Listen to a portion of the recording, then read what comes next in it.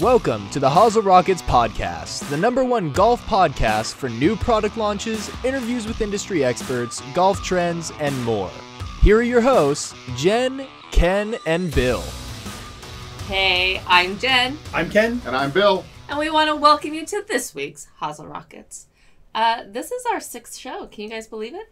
Fantastic. It's time flies when you're having fun. Staff was taking bets we'd never get it this far. Well, they lose. Yeah. This week we're excited because we have Mark Attebery from Cobra Golf. He's going to be in studio here pretty soon. And I thought we'd talk to him not only about the new irons that Cobra has released, but also what it takes to maybe be a golf rep and his history in the business. That'd be good. Really good. He's Awesome. one of our best. Yeah. So should we get started? Certainly. All right, let's dive in. What's your funniest or most embarrassing moment that you guys have on the golf course? There's a question for you. Funniest, we told that story a couple episodes ago. All right, with Kenny and his 13 shot. Wonderful feedback, yeah. Yeah. I've probably got one more that's similar to that. So my very, very first men's golf tournament I ever played in, I had just won the Hagen Oaks Junior Championship, I think 4 years in a row. And so I was 16, was playing in the Sacramento Men's City Championship, and I got up on the first tee. Can I just ask, are we sure that this is going into the funniest? Because so far this sounds a little bit like a bragging story. A little bit bragging on the front end, but, okay. but brutal on the back end. All right. So I get up on the first tee of the Mackenzie Golf Course, and Bill knows they have all these tents set up, and there's a big gallery behind the first tee, and they get up there and they announce me as Hagen Oaks' own Ken Morton Jr., 4-time Hagen Oaks Junior Club champion. And I'm sweating my socks through and literally shaking over the ball. How old are you? 16 probably.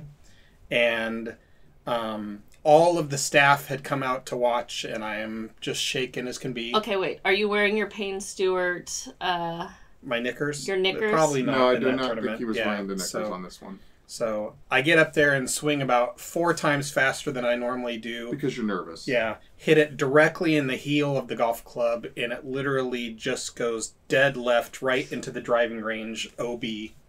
And that was different from any other tee shot you hit because...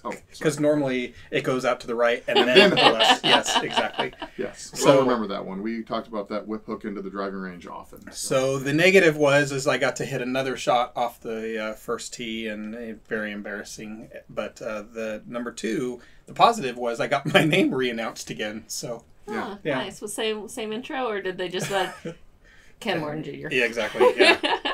So that was probably the most embarrassing, shy of the 13 I made on 3 in front of my best friend. That's definitely a good one. Yeah. For sure. I was thinking about embarrassing funny. I mean, it wasn't really embarrassing for a lot of people other than myself. And, of course, I shared the story about at Bandon Dunes during the terrible weather.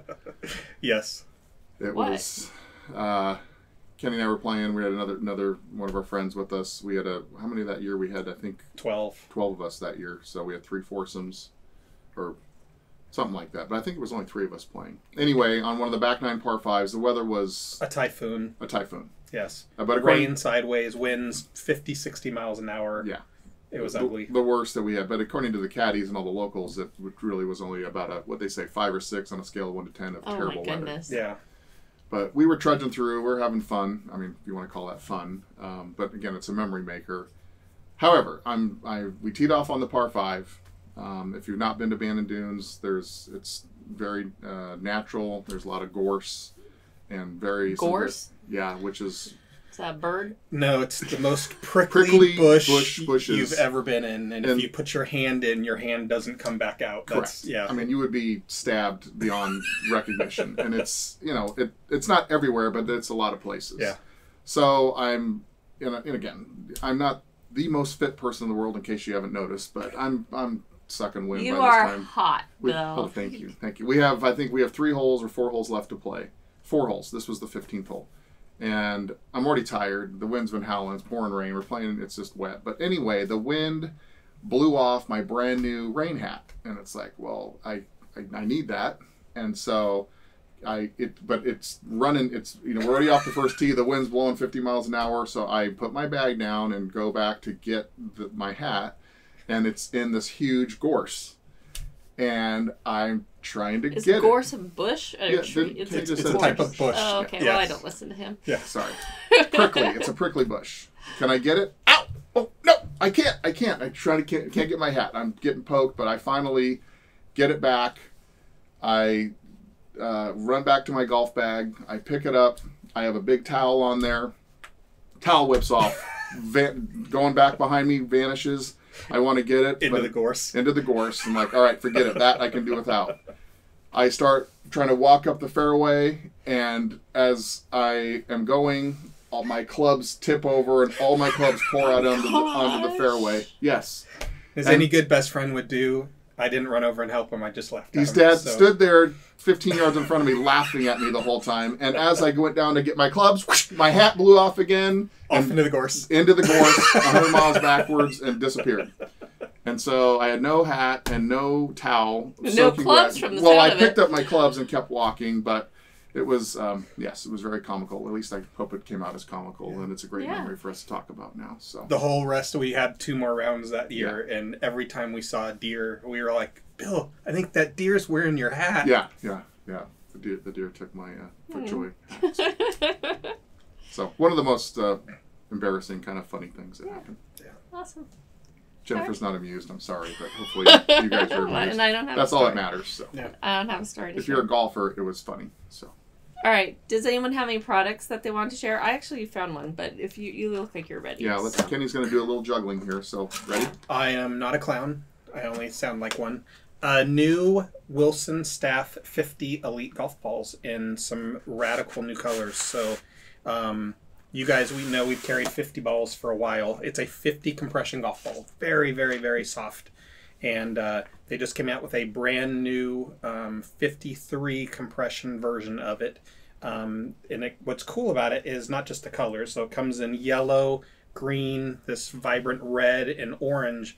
But not only is it super soft, they have panhead dimples. So what's a panhead dimple? So if you look at it, it's wider and much shallower than a typical dimple is. Yeah, probably can't see it on the camera. Yeah.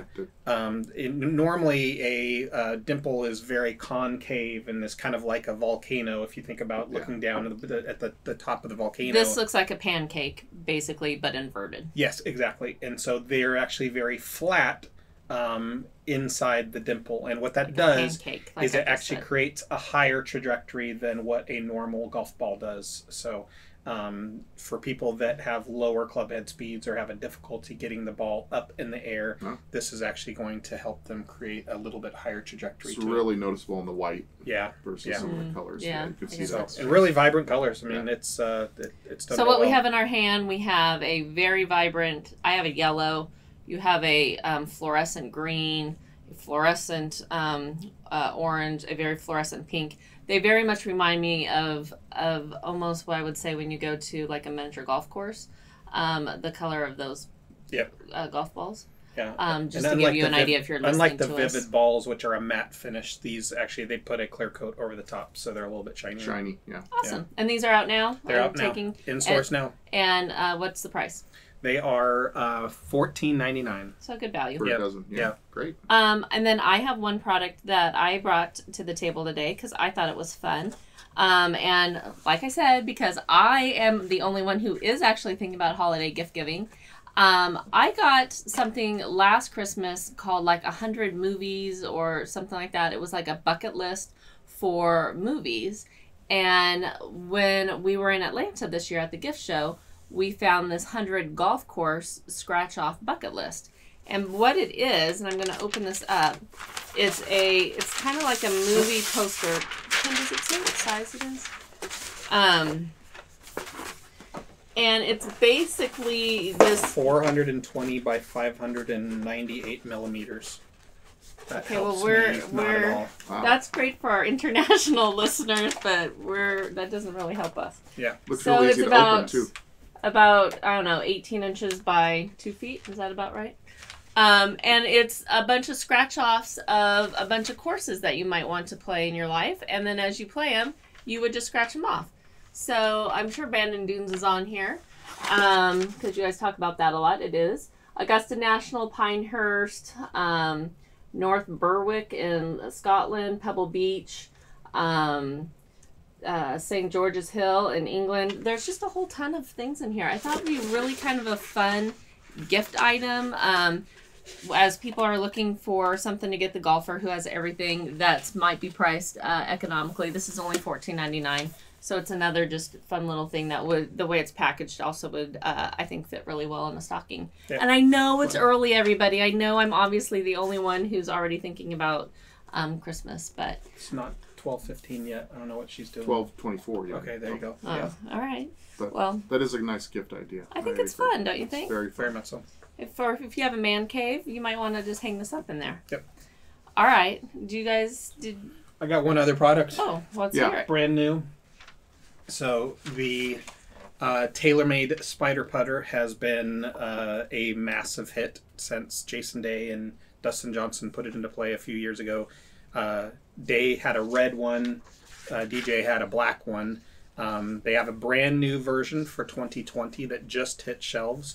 It's called the TaylorMade Spider X. It's got this cool blacked out shaft in it, but has this new stone color to it.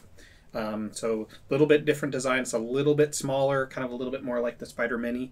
Has these two big tungsten weights in the very back, but I think it's pretty stylish. It's got the cool white insert in there and kind of dresses up the putter for the new year. Yep.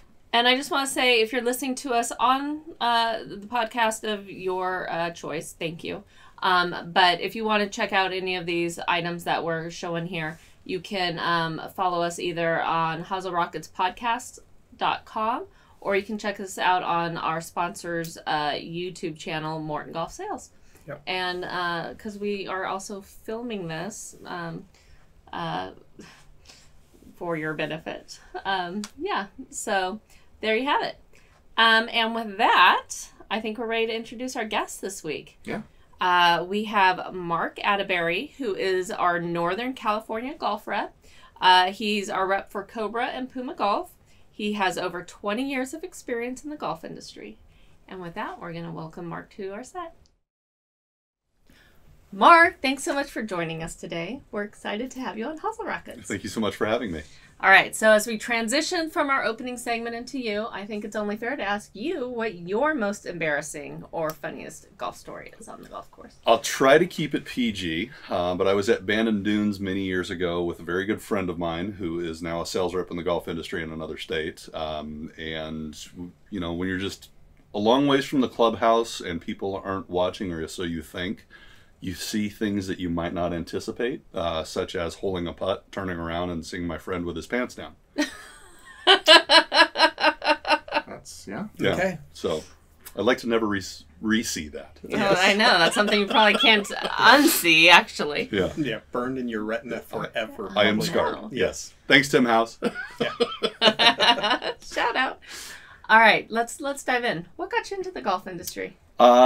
Shortly after high school, as many of us do, I just kind of took the first job that came along, which meant that I was loading bags of concrete into customers' vehicles at the local Home Depot. That sounds terrible. That it actually was the only time in my life that I looked as though I worked out. I actually had muscles at that point in time. It was pretty miserable, so I jokingly asked a good friend of mine's father, who was the manager of a Nevada Bob's retail shop, if he needed any assistance, and I asked at the absolute correct time because he had a young man that had just graduated college. This was probably on a Friday, and that young man, his last day was that Sunday.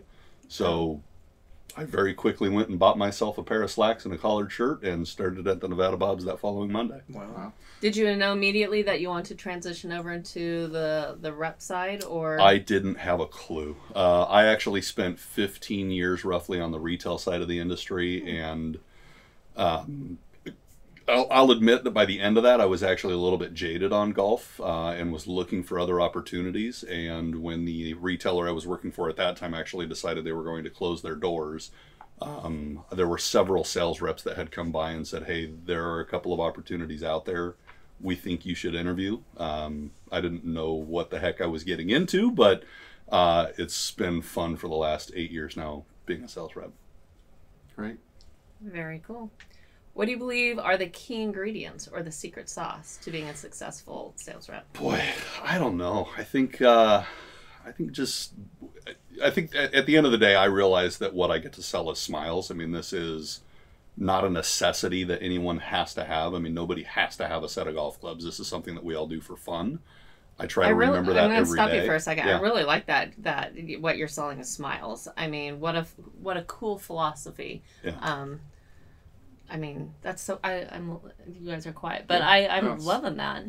No, I mean, Mark's. I'll toot his horn for him. He does an amazing job making connections to our sales staff, our golf professionals, anybody that's selling apparel, and then to the end consumer as well when we're having big events there. I mean, it's all about human connections, and it's not about product at the end of the day. Yeah, and I realize too, and I'm sure you have dealt with these occasions far too often, but there are challenges that you run into when someone has paid $1,000 for a club set, and then we have to inform them, hey, we're missing the grips or we're missing the shaft. I mean, those are always challenges, and the consumer is absolutely correct for being angry at us in those positions.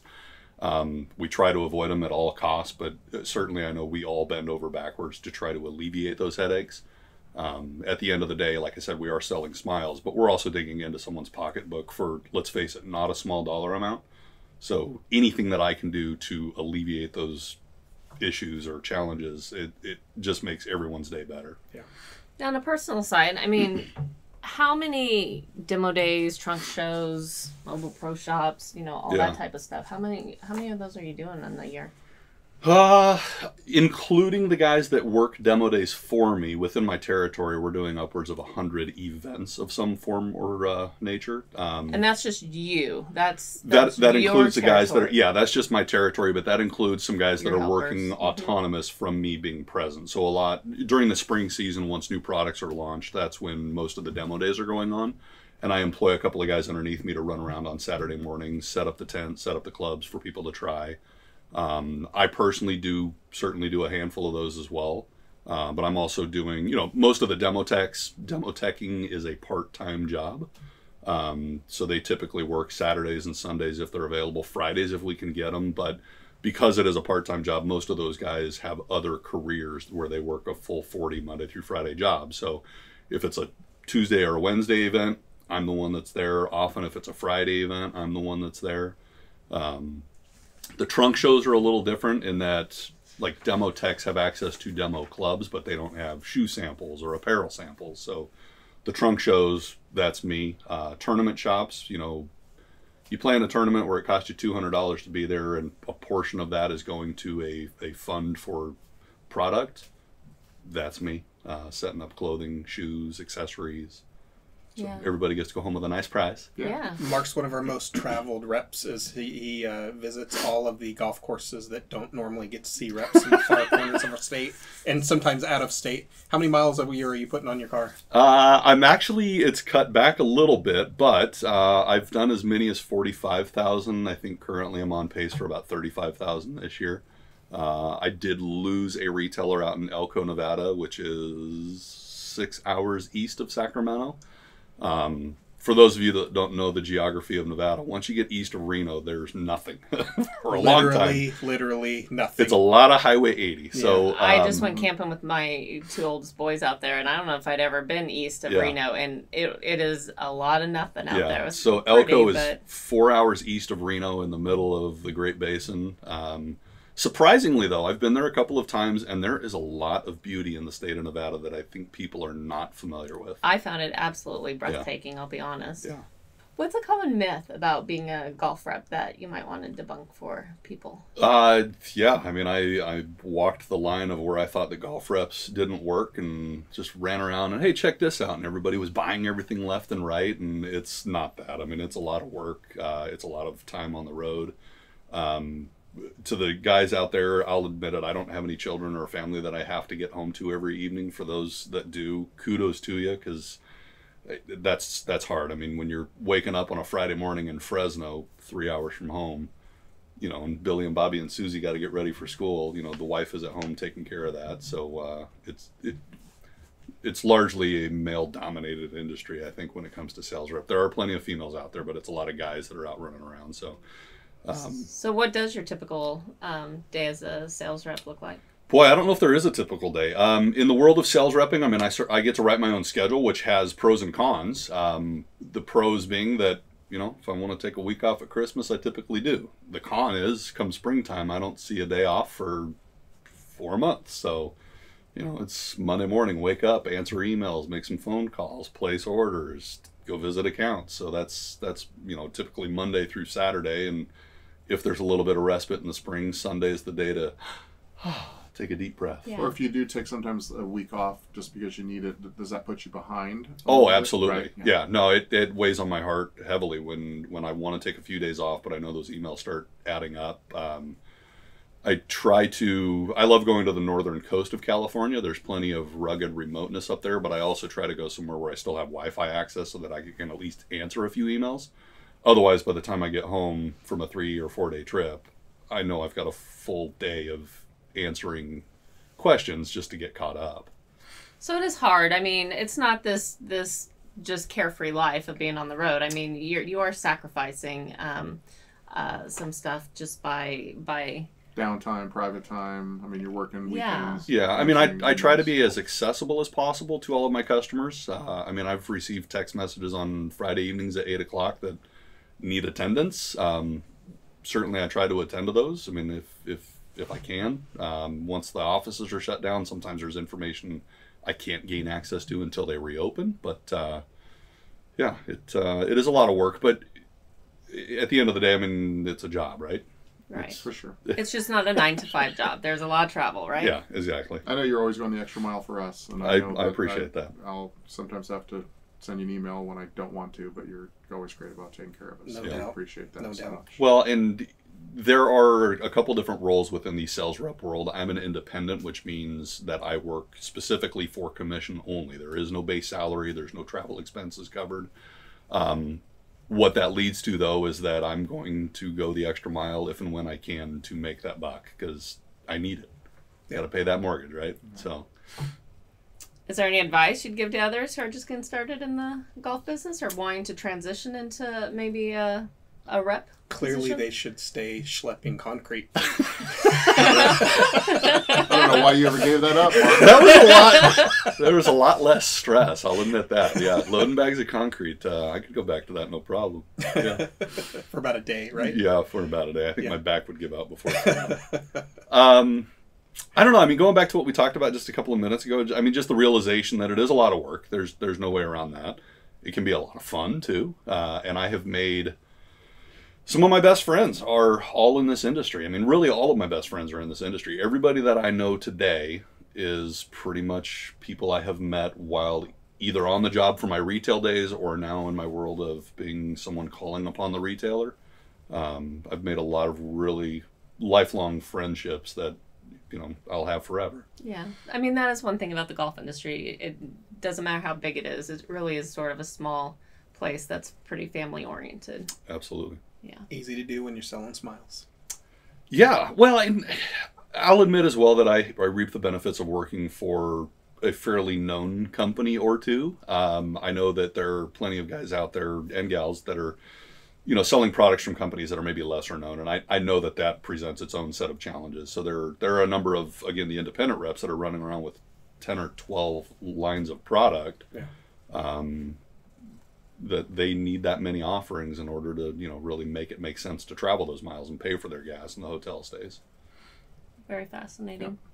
Well, thank you for giving us a little insight into your world. You bet, absolutely. And I think now we should dive into some of the new Cobra product. What do you think? Good stuff. Where do you want to start? All right, how about the new King Tech and T-Rail irons? I think let's go there. All right. Let's start with the King Forge Tech irons. You got it. My question for you is why? What was missing from Cobra's lineup, and why did they feel they needed to introduce this club? There have been several manufacturers. I'll call them out, give them kudos. PXG, TaylorMade. Ping has been in this marketplace with a hollow cavity iron where it's been foam filled internally.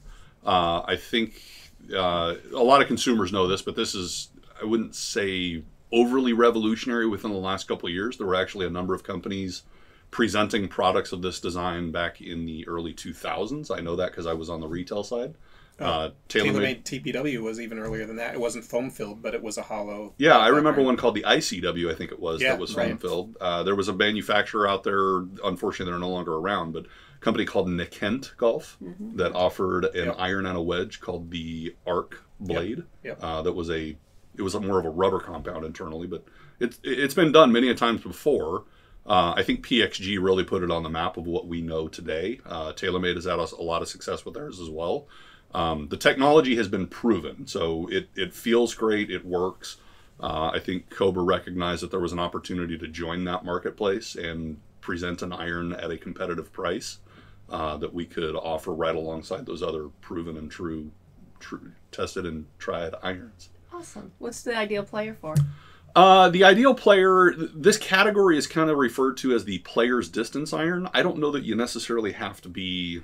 I get a little worried when they call it a player's distance because that might turn off the 15 handicapper that could certainly play this club. It's maybe not the most forgiving offering that Cobra offers, but it's intended to be a great feeling iron, plenty of distance to it. I think that you could be as high as a 15 or even a 20 if you're a reasonable ball striker. To play this iron for sure. What have you seen when you're fitting people in this category of iron out on the floor? I mean, it would, as far as them wanting this type of a club, Yeah. for sure. I mean, even if you're a middle handicapper or a higher handicapper, they love having something that's made for them that has the feel that, still feels good and performs. I mean, definitely forgiveness is something that's probably the most important, but being able to couple that with a club that feels fantastic is important to them. Yeah. So we see that. And with these irons, what we're seeing, unlike the ICW and some of the early iterations, the face thinness is night and day different than what those are, and we're creating rebound effect and COR numbers that rival those of woods now in irons. Correct. And they can't do that without these special foam-filled irons. There's a gentleman that works in the Cobra offices who has early access to try this product. And he told us at our sales meeting just recently that he is a full club longer than he was with his previous iron set. And not because the lofts are juiced or anything like that. He was playing the previous iteration of this club, which is the same loft. But to your point, with that thinness of the face and the rebound effect, he's picked up a full club in distance. Wow, that's cool. All right. I also want to talk about Bryson DeChambeau. Yes. And the whole one length phenomenon, because I know this club comes in one length. It's offered in that. I realize it's a niche market, but can you explain the concept behind the whole one length irons and how that has been performing for you guys? Yeah, it's been performing very well. I think what we are, as a company, trying to overcome, there's a lot of people that think that the one length concept means that you have to swing like Bryson, which is not the case. Many golfers are very capable of hitting a 7-iron with great repetition, great success. It's kind of right in the middle of the iron set, which is why Cobra went with the 7-iron length. It's also what Bryson and his coach Mike Shai developed years ago. They found that the 7-iron length was a good combination of being able to hit the long irons just fine, but also control the short irons. I find that many consumers, particularly on the beginner side of the market, when they turn around and ask their swing coach, where do I put this one? Well, if we can eliminate that as a question and just the same spot as the last one, the same spot as the last one, it can make it a lot simpler for that golfer as far as their setup goes. Certainly, many golfers have played golf for a long time with what we know as variable length or traditional length irons. For those golfers that are open to the concept as well, the very established players, it's a great way to just increase that repetition and that simplicity even for that highly skilled golfer. Certainly, we're not selling it as an end-all, be-all for all golfers. The beauty is that the one length starts a conversation specifically around Cobra. Come on out, try the one length. If it's not for you, no sweat, because we make every model that we make in a one length, we make it in a traditional length set as well. So it's increasing the conversation around our brand, which is great for us on both variable and one length trials. We've actually, interesting, the customers that play one length are so passionate about one length. Correct. I mean, they're in it and they're in it forever. It's just, it's a different client that adapts into that program. And a different mindset, huh? Yeah. I find the really kind of organized, the accountant type who, everything has its own place, the 14-way divider bag guy, that's the guy that's usually more open to trying it than the freewheeling guy, just because he understands that consistency in the same motion over and over and over again with the same length golf club with only the loft change gives him the best chance of repeating the swing the same way.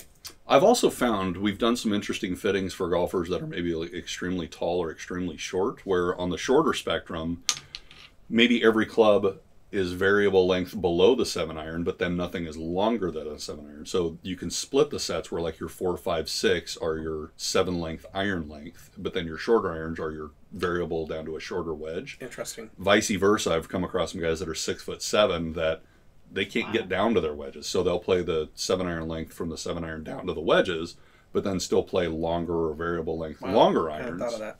So you can split it up. Yeah. I've tinkered with it quite a bit myself. Certainly found the long irons in a 1-length setup to be much easier to strike with consistency.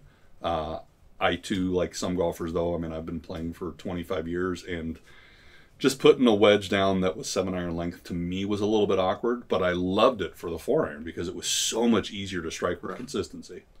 And Mark, for our viewers and listeners that don't know, how does Cobra achieve the distance differences with all? Yeah, so it's taken a lot of R&D. Tech 3, this club, is now the 4th generation of the 1-length concept. Every year it's gotten better and better. They've done... In order to achieve a 1-length set, you have to make every head weigh the same as a 7-iron. So it's not a matter of just cutting down your long irons and extending your short irons. Because in order to balance the set appropriately, you actually have to make different club heads that weigh the same as the 7-iron. The loft is the largest factor that has a distinguishing, impact on total distance. So the lofts are still corresponding. But getting the weight right within each head was the biggest challenge to overcome initially, where they've had to hollow out portions of the short irons.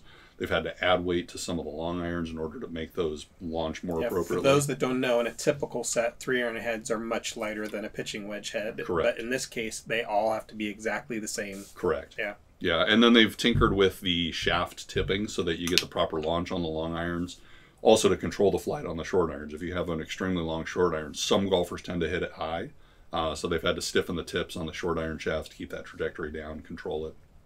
Huh. Yep. Very cool. Yep. All right, I'm going to move us into the Cobra's new T-Rail hybrid iron set. Yes. It's built for recreational players who struggle to create ball speed and keep their shots airborne. Can you walk us through the distance and forgiveness benefits associated with this set? Absolutely. So a lot of golfers are playing a hybrid or two. This set takes it to the next level where a golfer can play a hybrid pretty much throughout the entire set. So we do have a traditional shaped hybrid available for the 4, 5, and 6 iron. We do also have the opportunity of selling that consumer a hybrid iron. So it's a 4, 5, and 6. More the shape of an iron, but it has the benefits of a hybrid where it's got the large back, hollow internally again. Just creates an extremely high MOI for your iron set. And when did this come out? This officially launched November 1st, so we are just brand new to marketplace. Yeah. Very cool. What's the retail on it? This is an $8.99 iron set, graphite shafted. We do also offer a corresponding ladies version. The biggest difference on the ladies is really just the cosmetics, but same technology where we've got the 4, 5, and 6 in the hybrids. You can also do the irons. The hybrids tend to launch a little bit higher, a little bit more forgiving. The name T-Rail comes from the fact that we have a couple of rails on the sole of the club, which helps that club head glide through the turf. Cobra's actually done a lot of testing where the rails certainly help keep the club head straight when it's traveling through the turf, but they actually help maintain speed through the turf as well. If you've got a flat sole, when you make contact with the turf, it actually slows it down fairly rapidly. But with the T-rails, it helps that club glide through and maintain that speed, so therefore increasing your distance on those shots out of the rough.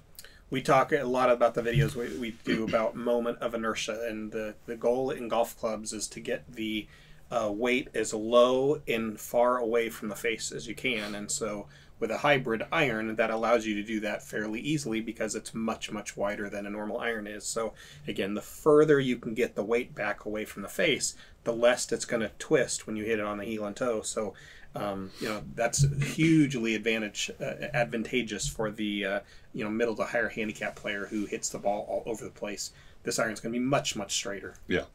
I actually received a text from one of your salespeople last night that she sold a set yesterday, and just the end of the text said, "I'm going to sell a ton of these." Yeah. That's good to hear. It's really easy to hit. I love the cosmetics too. Yeah. They're kind of all black.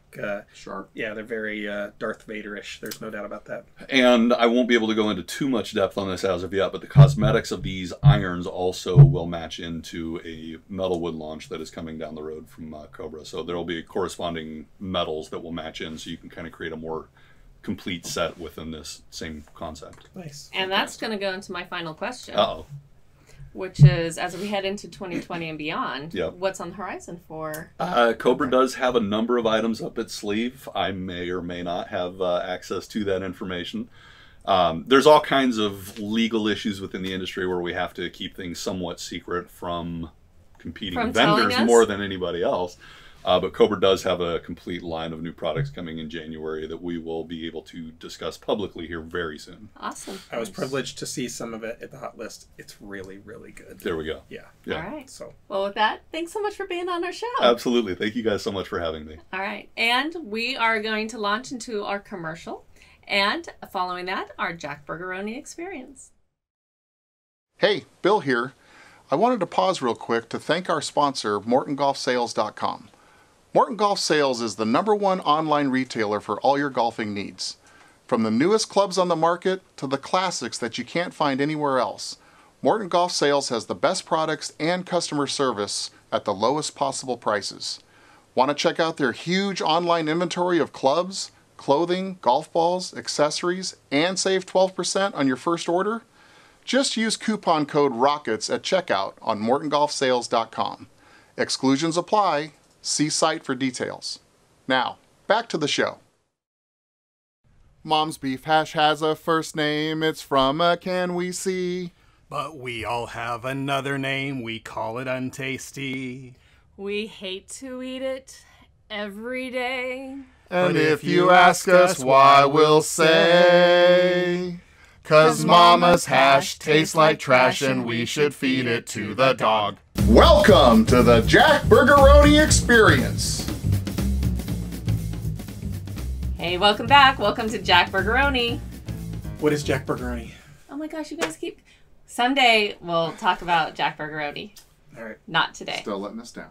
All right. This week's topic, I thought we would talk about some of our just coolest or most memorable stories on the golf course. Our coolest or most memorable stories on the golf course. All right, go ahead, Jennifer, you start. Oh, wait a minute. I do have one. Oh, okay. I do have one. I know you're like, you don't play golf, but I do have one. I didn't say that. Yeah. How about when we went to Augusta National and got a pretty spectacular tour by the barber? Who was at that time at Augusta for over 50 years. Yeah, yes. He was I think, close to 90 years old and gave us a private tour. Thanks to my connections in the golf industry. Yes. Yeah. And actually, it was the three of us that had this private tour, and it was spectacular and something we'll always remember. Should we give the audience what really happened at Augusta National, though? We should. Oh, sure. I'll let you do that since you're sitting next to her and you're... but I might get hit. You're the husband, yes. So... We're out. Where are you going with this? We get this, again, it's off-season. There's not a soul on the entire property. I'm like 16 years old. Yes, and not a golfer, and have no idea what Augusta National is or why we're even there. And Bill and I are walking around like it's kind of golf heaven, which it kind of is. Hollowed ground. It is. We all know it's hollow ground. But. Totally, and probably the only time we might ever set foot there. And so... So he takes us to a sand pit. No. Oh my gosh. Right there, you're exactly. Okay. They're not called sand pits. No, it's They're a bunker. Bunkers. And no, it wasn't. It wasn't the bunker, was it? It was the bunker. I thought we just went to like a mound of sand somewhere. There is usually mounds of sand in bunkers, but yes. Among other things, I have a really bad memory, people. We went on. Yes. Yeah. So the barber's telling us. I mean, what's super cool about the sand in all the bunkers at at Augusta National is that it's powdered granite that they import from North Carolina, right? So it's the fluffiest, most... Like sugar. It is. I mean, it's like powdered sugar almost. It's that fluffy in there. And So these two are there in the bunker. sand pit. In the sand pit. Which makes it sound like it's like we're Harrison Ford trying to get away from the Okay, I think creature in Augusta... the desert. I don't want any more, like, hate mail. I think Augusta National is just an iconic course now. Back when I famous was... for its sand pits. Yes. Back when I was 16 and not a golfer. She couldn't understand why we were running our fingers through They it. were, giddy and with in my head, amazement. I'm literally just, I remember this story as just being a mound of sand somewhere, but they literally were taking it and just going like this. Oh. Yes. Like And they were if Jennifer making had love to the sand, people. It was a little over the top. And if she had been wearing a watch that day, she would have been looking at it wondering when we were going to leave as soon as possible. No doubt. Right? Yes. So, Yeah. But that was just one of the things. And we were able to go, this gentleman took us onto the golf course. We went to hole number 12, number 13, number Amen 14, corner, yeah.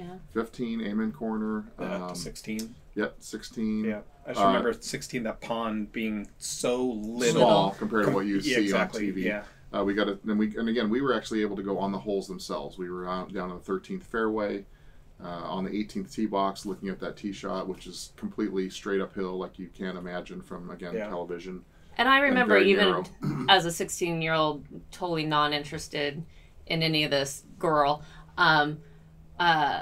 thinking it was really cool how they had heaters underneath all of the greens, underneath all of those flowers, where they would just time it. Control the temperature. So that they could have those flowers bloom right during Masters Week, and absolutely had 100% control over that. And this was 30 years Couple ago? of decades ago. Yeah. Gosh. So, I mean, the technology back then was amazing. And I can't even imagine, today what they've, what they're doing. It wasn't a blade of grass out of place, and the whole place was amazing. So that's a wonderful, memorable golf story from Kenny and I. So, Jennifer, what do you have for us? I don't know. I would say as a non-golfer that I brought something pretty cool to the table on this. So, what do you guys have? Probably the most memorable experience on a golf course I had was back in 1990. Actually, the same year we actually visited Augusta National, because I went from Congressional Country Club, where I worked a season at, down to visit you down in Georgia with Bill, and then he and I drove back across the United States in my Civic. But while I was there, this was when Bush and Quayle were in office. Quayle was a member, and actually George Bush was as well. H.W. Bush. Yep. Yeah. But Quayle would come over probably once a week and play golf at Congressional Country Club while I was there. And over the course of that summer, got to know him a little bit and had many a conversation. And it was pretty a remarkable experience.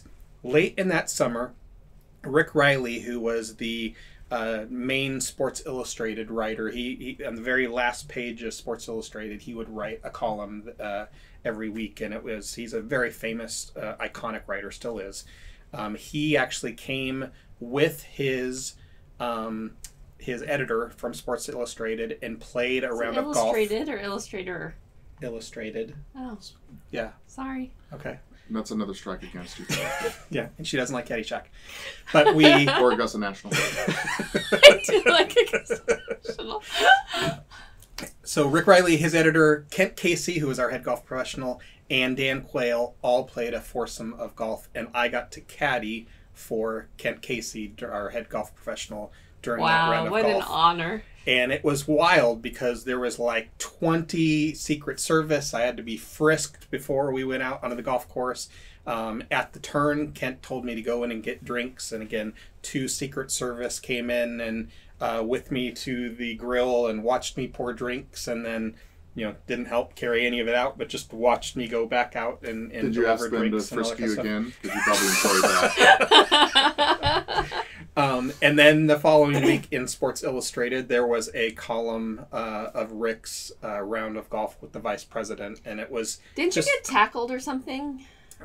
So actually, yeah. So after the round, I went back in to go to get drinks and was hustling, and I didn't get tackled, but I got stopped Sternly, yes, by Secret Service as I came back out. So, but it was pretty remarkable. I mean, there was Secret Service down each of the fairways, and they'd be a hole ahead and a hole behind. And again, being out here on the West Coast, we're just not privy to that level of protection, and it was kind of wild just being right in the middle of it. So that was a story.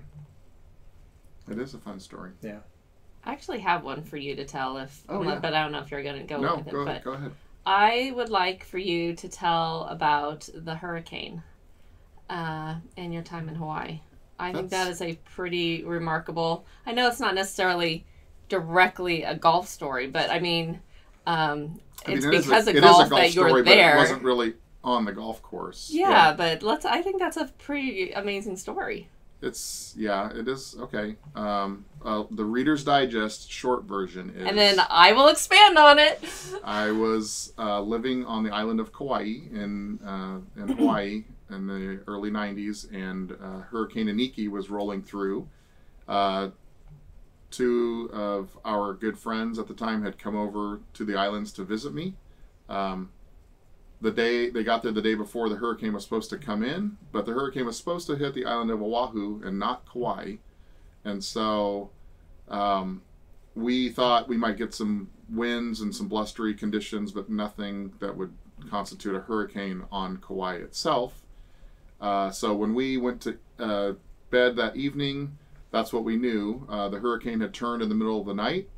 We never turned on a news broadcast or the radio again. We got up super early, pretty much in the dark, because we had to drive to the other side of the island. There's only one road on Kauai. We lived on the North Shore, or I did, and we had to drive to the South Shore to play 36 holes that day. As we were driving in the dark, we're noticing lots and lots of cars lined up at gas stations, and we were curious as to why all these people were lining up at the gas stations, because obviously they didn't know that the hurricane wasn't coming our way, it was going to Oahu. Well, we were the dumb ones. We didn't realize that it had turned and was going to be hitting Kauai around 11 a.m. that morning. We were down on South Shore by about 6 a.m. Still not realizing our folly. Again, we're from the West Coast, from California, never experienced a hurricane in my life up to that point. We went to the first golf resort we were going to play at. The windows were boarded up. They were taped up and boarded up. There wasn't a soul anywhere. We thought, why are these people, why do they have the course closed? But, well, I guess we'll wait and we'll putt on the putting green until someone shows up to open it up so we can play. And we putted and putted and putted. In those days, we had a lot of putting for money. Gambling was super fun. For about, could be around between 3 and 4 hours worth of time. You literally stayed there for 3 to 4 hours waiting for someone to show up without really questioning it? Yes, and because we were having so much fun didn't care. Taking money from each other, because that's what we did. And the putting green was wonderful, and we had a great time. And so at this point, the wind went from 10, 20, 30. It was blowing probably 40 miles an hour. And so at that point, I said... About an hour short of the hurricane actually hitting the island head on. Right. I went into they had a lanai area that was open, and there was a payphone. I don't know if anyone knows what that is, but I decided to use the payphone to call our friends who still were at the North Shore. And they panicked as soon as they picked up the line and said, "Where are you the three of you? The hurricane is hitting us. It's going to be here in an hour." And so I hung up the phone and we discussed it, and we thought, okay, well, it takes usually a minimum of an hour to get back, and we were kind of like, we might not make it. So why don't we go to the Hyatt Hotel, which was just down the street, have some lunch, wait for this hurricane thing to blow over, and then we'll play in the afternoon at the Hyatt course. That's how dumb I was, and the two friends that I were with were. We thought that might happen. So we decided to... in your teens and your 20s, you're invincible, too. Yeah, so, exactly. Yeah, exactly. I don't know if I should get into some of the other things, but the bottom line is we left this resort. We drove a couple minutes to the Hyatt. We parked the car. We left the clubs in the car. We walk into the Hyatt Hotel, and it was like a movie. It was pandemonium. There were people running right towards us, carrying their children, carrying their luggage, and were basically, the entire hotel was being evacuated into one central gigantic ballroom. And there were some employees that said, "Who are you three, or what are you doing?" And we said, we just came in. And they said, "Well, you need to follow us." And we went into this ballroom. There were cameras being set up. They had a giant television with CNN weather And for the first time, we saw the size of Hurricane Iniki barreling towards Kauai, turning into a Category 5. And so we, at that moment, finally sat and said, I guess we're not going to play golf today. And did you have a clue still at that point what that meant? Not really. Okay. Not really. Again, again, the Hyatt staff took incredibly good care of us. They were feeding everybody and keeping everybody calm. And the hurricane hit, and we were holed up there. There's lots of silly things that happened. I know. Come on, you need to tell some of it because it's a pretty remarkable story. I mean, so you guys were in that place at one point in time. What happened? So after we were there for several hours, all of a sudden we could see that the employees were starting to suddenly move all of us from the ballroom. They were starting to get a little panicked, right? They were starting to move all the guests out. And so then, and we're wondering where everybody's going, but they're being ordered out and it's organized. And so we decided to ask. And they said, we look up and there's these big panel. The ceiling was, or the roof, I should say, had, I want to say a 6-way skylight, basically, that was part of the roof. And it was glass and it was bubbled. And it was shaking like you couldn't imagine with the winds. And so they, I guess, had a feeling that it wasn't going to last. And so all of the patrons not patrons, pardon me, the guests were moved out. So we said, again, we're 20-something cool guys, can we help? And they said, yeah. So we started helping people, moving furniture, getting people out.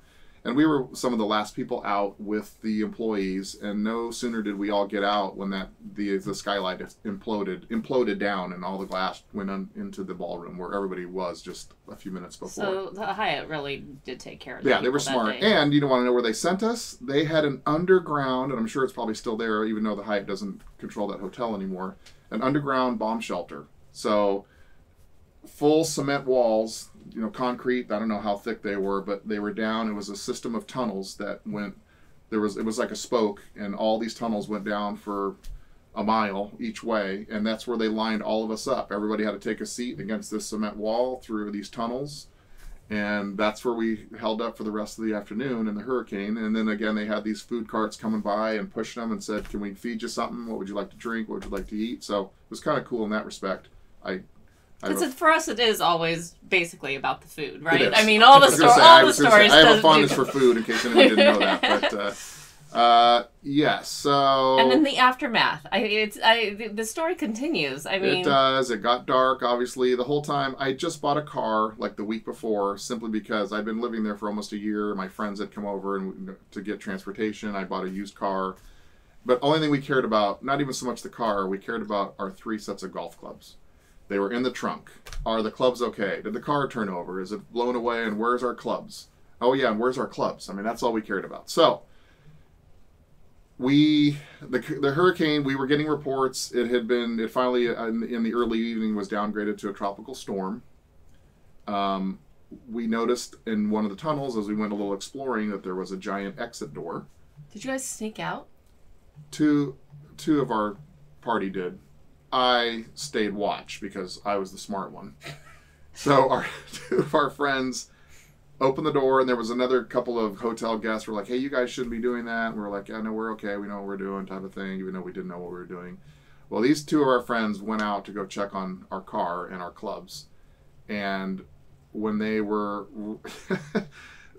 tropical storm, the wind was still blowing. I don't remember how hard, 50, 60, 70 miles an hour, maybe even more. They went out to check the car, and they were running like the Bionic Man with the wind, going 100 miles an hour. And then the car happened to be fine. It did not move. The clubs were secure. On their way back, they could barely get back to the exit door because I was going to let them in. I was guarding the door because otherwise they wouldn't be able to get back in. And they could barely return because the wind was so strong against them, coming on the same path. So once I let them back in, we thought, we need to get back to the North Shore. I don't know why we thought that. We're just dumb. We thought, we don't want to stay here. So don't want to stay in a 5-star resort. We might as well get down back a brick home. hallway, or a cement hallway. The 3 they of us... had more tea times later in the week. Well, yeah, that's for sure. Those never happened. But so then the 3 of us decide to leave and get back to the car. and again, just brainless young guys, but there were trees down everywhere. There were powered lines down everywhere. At one point, on the road, we would try to return where we were coming from, and there were power lines and trees down. There were emergency crews yelling at us, like, we were in the middle of these power lines down with sparks going and navigating through them, and they're like, you need to leave, you can't be here, what are you guys doing? We kept trying to find open roads to go where we could, until we literally were stuck in the middle of the island with nowhere to travel. The main road, the one road I told you that is between the North Shore and the South Shore, every 50 feet or 20 feet there was a power line and a pole down blocking the road. So even if we were trying to wind through them, you couldn't pass them eventually. We ended up staying at some very nice people's house this lady was out there with a lamp telling us to come stay at her house, and that was really nice. We had actually passed her once and said, no, we're okay, we're going to keep going, because she looked a little scary, although they were very nice in the end. We returned because we had nowhere to be, and we said, we'll take you up on your offer, and that's a story in itself, going to this place that we thought we were going to be... dinner? Yes. I want to just have you guys picture laying the three guys in their golf clothes, golf slacks and shirts, like this, on the middle of their living room floor with all these strange people around and these big animals and wait, live animals or? Oh yeah, like big dogs and different things, and different things. Their conversation was very strange, and we all had slept with an eye open the whole time because we were afraid to actually close our eyes. And as soon as daylight hit, we jumped up and thanked them all very much and got out of there as fast as we could. So thankfully we made that. But yes, we eventually made it back to the North Shore with some more high adventure. The car almost flipped over into a big muddy lake of water because we were trying to find a road. We went into a cane field and found this dirt road. It wasn't dirt, it was mud, and the car was spinning and sliding off this cliff. And my buddy was driving my car. I was leaning on the right to keep the car on the right side so it wouldn't fall in off the cliff into the left. And oh my gosh. Yeah. It's a miracle that we made it back, actually. And then for like a week, I mean, you guys were like showering in like the there was no pool. Water, no electricity. The golf resort that I worked at, we had a swimming pool the whole place was closed. Obviously, the island was shut down. If you've ever been to Princeville Resort, the Lanai pro shop is all glass all the way around. Oh, that was the Prince course, yeah, right? And and every you said every window was blown out. And, yeah, and it was like a scary, tattered, curtains were waving through. Yeah. But we were down at the other course, the Mackay course, and the pool had glass in it from the windows of our pro shop at all. Mm-hmm. So we were trying to keep people out. We were trying to protect the pro shop. And then the National Guard came eventually, and because our two friends, weren't actually residents there, they were able to get lifted out eventually on the the military transport. And I stayed there for a little while longer, but yeah, it was pretty crazy. So I would say that we brought to this conversation 3 fairly memorable golf stories. Yes. Bill wins. I don't know about that, but yes. Yeah. Yes. All right, so there you have our 3 most memorable golf stories. We want to hear yours as well. So go ahead, leave a comment for us. We'd love to hear them. And with that, we're going to bring this episode to a close. If you like it, be sure to subscribe to our channel. And if you're looking for any new golf equipment, check out our sponsor, MortonGolfSales.com. MortonGolfSales.com.